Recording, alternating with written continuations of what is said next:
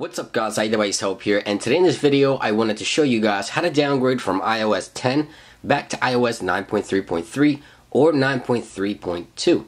Now a lot of you guys have upgraded to iOS 10 and realized that the operating system is a bit slow, glitchy, and gives you problems at times, and that is because this software is only intended to be deployed on devices intended for development only. So I wouldn't recommend installing iOS 10 as of yet on any daily driver device, on any main device that you use every day. In this video I'm going to show you how to downgrade without losing any of your stuff. The only thing you lose with this method is your text messages. All your app data, all the information of your apps, all your email setups, all your settings, and including all your iCloud settings and photos, you get to keep without having to restore everything back. Again, only text messages you will lose with this method. Now, in the links down below, I'll link you guys to this website here, which allows you to download the firmware that you want to downgrade to.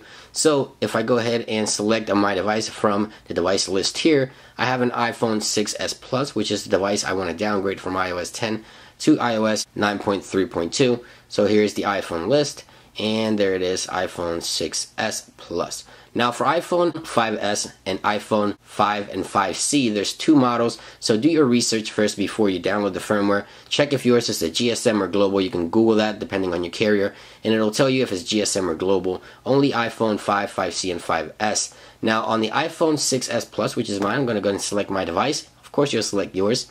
Here on the iOS version, as you can see, downgrading can get a little tricky. You're only capable of downgrading to the software that's currently being signed. At this point, as of the filming of this video, iOS 10, iOS 9.3.3, and 9.3.2 are being signed. And this website helps by highlighting in green which firmwares you can downgrade to. Once you select the firmware you want to downgrade to, click download. Once you download the firmware, I recommend you save it to your desktop. There it is, mine, iOS 9.3.2. And you want to go ahead and launch iTunes on your computer. Now this works the same on both Windows and Macs. You want to go ahead and connect your device via the USB cable. And up top here on iTunes, go ahead and select your device. Once you select your device, you want to go ahead and head on over. You have two buttons here, restore and check for updates. What we're going to do, I'm going to put my iPhone down here for a few seconds. What you want to do is hold down the shift key on Windows and click on the check for updates together, okay, simultaneously. On Mac, you want to hold down the option key and click on the check for update button. This is going to give you this pop-up window which will allow you to restore to any firmware using iTunes that's currently being signed. Again, iOS 10, 9.3.3, and 9.3.2 at this moment. So I'm going to select 9.3.2 and downgrade my device using the update option. And I know it sounds a little weird that we're using the update to downgrade, but that's just how it works. In order for you not to lose any of your information on your device, let me show you here my photos. As you can see, here are some of my pictures on the device. And when we come back, I'll show you the pictures again so you see that all that information was retained. And here are the folders with some of my apps. I'm going to show you that when we come back as well. Let me go ahead and wait for iTunes to complete restoring this iPhone, and I'll be right back. Alright, so iTunes is almost done. We're about halfway through. This process can take up to 10 minutes, so you have to be really patient, guys. Alright, so it looks like we're at the final stages of the downgrade. Alright, so once iTunes pops up, go ahead and enter your passcode and hit this retry so iTunes can sync with your device. And your device is going to tell you that you have a carrier update. If you do, go ahead and do the carrier update. Click OK, and you're set to go. Now your iPhone is back to normal with all your stuff.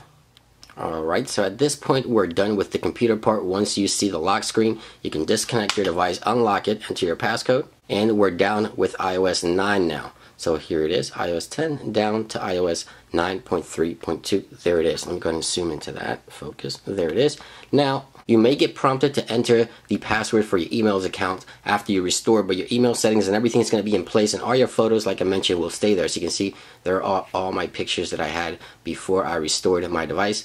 There they are, and every app setting is set, and all my folders and all my apps are still on my device as well. There you guys have it. That about brings it into this video. This is how you downgrade without losing any of your information. Again, the only thing you'll lose is your text messages, but here is the best way you can go about downgrading your device from iOS 10 to iOS 9.3.3 or 9.3.2. If you enjoyed the video, like always, don't forget to click that like button. Much more videos coming your way. Make sure to stay tuned. It's been iDevice Help, and I will catch you guys on the next one.